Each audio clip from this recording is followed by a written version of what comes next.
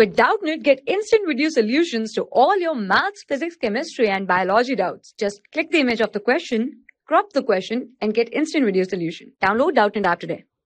So guys, here in this question it is given that four forces are acting on a body as shown in this particular figure. The magnitude of the resultant of the forces is, okay.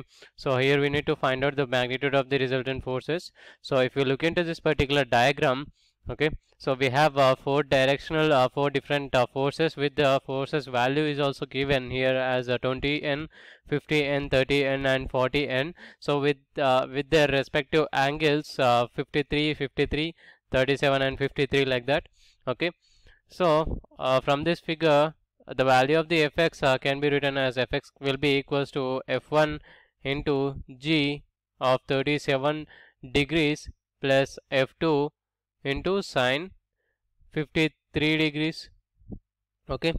So we will write fx value from this particular equation. We will write fx will be equals to f1 into g 37 plus f2 into sine 53 degrees minus f3 into sine 53 degrees minus f4, as we have four forces inside this graph, so f4 value is also considered here, so f4 into sine 53 degrees, okay.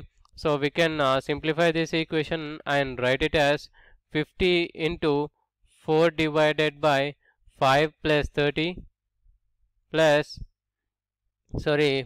multiplied 4 divided by 5 plus 30 into 4 divided by 5 minus 40 into 4 divided by 5 minus 2 into 30,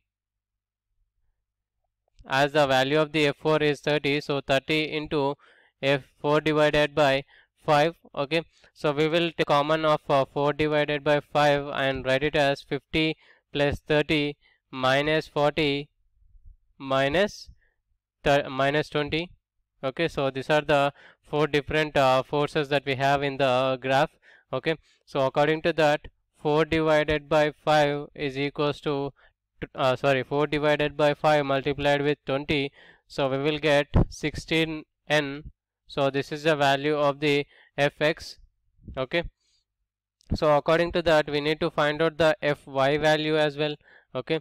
So fy value can be written as fy will be equals to f1 into sine 37 degrees plus f4 into g into 53 degrees minus f2 into g 53 degrees minus f3 into g 53 degrees, okay. So if we simplify this equation, we can write 50 into 3 divided by 5 plus 20 into 3 divided by 5 minus 30 into 3 divided by 5 minus 40 into 3 divided by 5. So we will take the 3 divided by 5 as common again. So we will get 50 plus 20 minus we will take directly it as a minus 70 only, minus 30 and minus 40, so that will be equals to 0. So in order to find out the value of the resultant force, magnitude of the resultant force, we will write under root of fx square plus fy square, okay. So we have the both the values actually, so which is under root of 16 square minus 16 square plus under root of 0 square, okay. So that will be equals to 16n is the resultant magnitude of the resultant force. So out of these four options, we have option A 16 newtons. Option A is the correct answer for this question. Thank you. For class 6 to 12, IIT JEE and NEET level. Trusted by more than 5 crore students. Download Doubtnut app today.